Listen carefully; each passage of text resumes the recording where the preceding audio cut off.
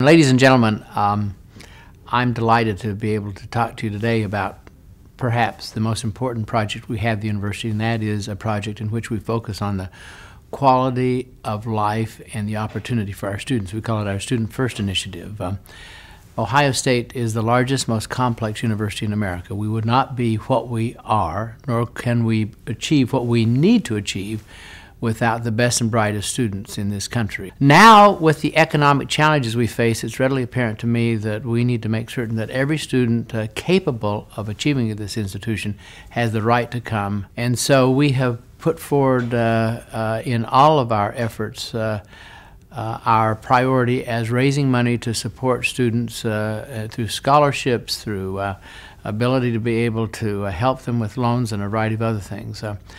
I felt so strongly about this that I made a significant donation to the university myself, and I had my first scholar, a young man who would not have the privilege of coming to this institution, but for my scholarship. I feel very moved by that.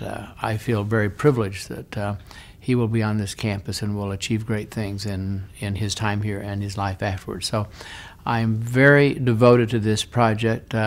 I'm very devoted because this is Ohio State. This is who we are. We are about changing the hearts and minds and giving the opportunities to young people that otherwise they would not have.